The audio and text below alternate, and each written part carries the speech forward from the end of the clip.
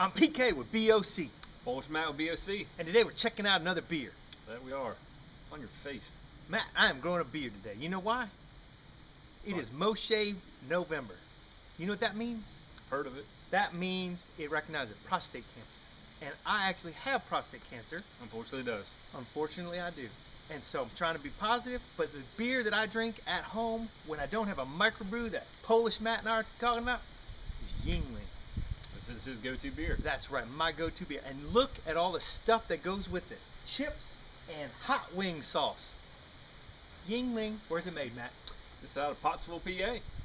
What do you think about it, Matt? What do I think? I think it comes from America's oldest brewery. I drank this all throughout college.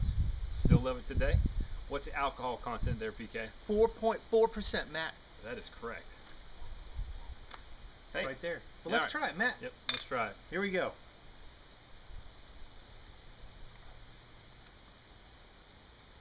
That is a lager, Matt. It is. I'm a fan. That is a lager. That tastes like America, and that tastes like college for me. A lot of it. Brings back memories, Matt. Some memories and some that I don't have. It's a good lager, though. I mean, that's an American lager. If you taste one right there, they know what they're doing. That's right. There's a reason why they've gotten as big as they are.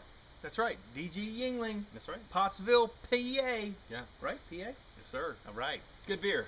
It is good beer. What do you give it there? Polish stars there, PK. Polish stars, because I have this in my fridge all the time, and I like it, I would give it a 5.1%, Matt. 5.1.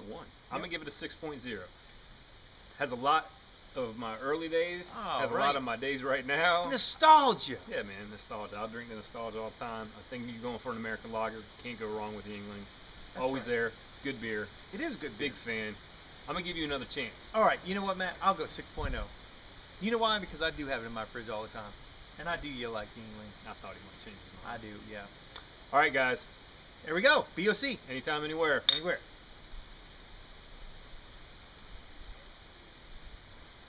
Yep. Ah, it's good. Good stuff, man.